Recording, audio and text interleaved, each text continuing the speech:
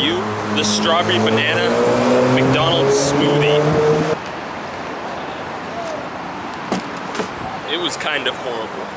What isn't horrible though is the Canon 75-300mm lens. Now, the reason I'm making this video is because when I was looking for a telephoto lens, I got the impression that nobody really liked it. People are pretty much saying it is the worst lens made by Canon and you should steer clear. You know, they'd recommend things like the 70-200 f4 or something like that, but that is a $600 lens. And I think that's ridiculous. So today, we're gonna give you 5 reasons why you should consider buying the 75-300mm. You see, the first reason you'd want to pick it up is price. Alright, so enough fooling around, let's get down to business. So price. Yes, I realize this doesn't apply to everyone, but the majority of photographers do it as a hobby and not professionally, and we can't all justify blowing our paychecks on L-series red-ringed lenses. If this applies to you, then you'll like what I have to say next, because you can pick this lens up refurbished from Canon for under $80, which is pretty dang cheap for a telephoto lens. And along with price, we've got build quality. Just kidding, I was not going to do a drop test for you guys. Alright, and the second reason you should consider picking up this lens is because of the good build quality. Now, after hearing the price of this lens, you might assume that Canon cuts some corners on materials, but there's not really a cheap feeling part on this lens. The main body is made of metal and plastic, and Canon even included a metal mounting ring, which is definitely a good thing, because this lens is pretty hefty. If you're looking for a durable lens that's going to last for a number of years, check this guy out, because this lens has got you covered. So the price, good. The build quality, great. But what about the zoom range?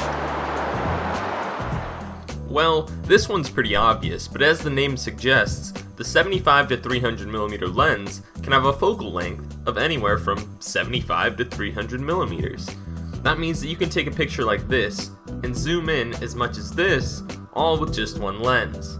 75mm can be a little tight for shooting indoors or in cramped spaces, but if you're shooting anything far away, you'll be easily able to frame your subject any way you want. It's also decent for macro photography. I was a little too close to the flowers in this instance, but you can get surprisingly sharp results if you take your time and snap a few photos. Which brings me to point number 4, which is performance. Now, I'd be lying if I told you that I was in love with this lens. I enjoy using it, sure, but the first time you take photos with it, don't expect it to knock your socks off. The quality of images produced is just average, but that's not necessarily a bad thing. I mean, the lens serves its purpose. It allows you to take photos from a distance. Whether you're shooting birds in the skies or stalking strangers on the streets, you can do so from afar, and that's all this lens is supposed to do. Sure, you'll get some chromatic aberration at times, the occasional blurry shot, but at the end of the day, if you go out and shoot, you can still take beautiful photos with this lens. Alright, so as you can see, the performance speaks for itself. I think when you read online, you'll see a lot of people just completely bashing this lens. But it's not bad, it's just not great. And that sort of segues into reason number 5, which is bang for your buck. Now, this isn't the best performing lens on the market. There's so much better, and in fact, it may be Canon's worst lens. But for the price, so bang for buck ratio, it's a pretty good deal. So reason number 5 is sort of just a combination of all the previous reasons, but essentially, you can get a well-built lens with an exceptional focal range and decent image quality for under $100, and that's a pretty good deal if you're on a budget. And sure, you may end up outgrowing this lens if your passion for photography continues to grow, but if you're looking for your first telephoto lens, I'm sure there are worse options out there. At least, made by other brands. Probably.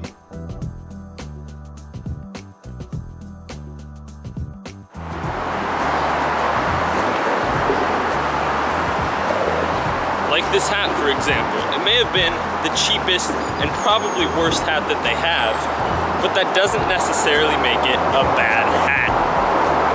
That just worked out kind of perfect. But wait, you think you got away from me. As always, if you liked the video, be sure to like it. If you have any questions, have any comments, hit up that comment section down below. And if you hated the video, but still love the touristy hat, consider subscribing to the channel. Thanks again for watching, and we'll see you all next time. I'll see you all next time. You'd think I'd have that down by now.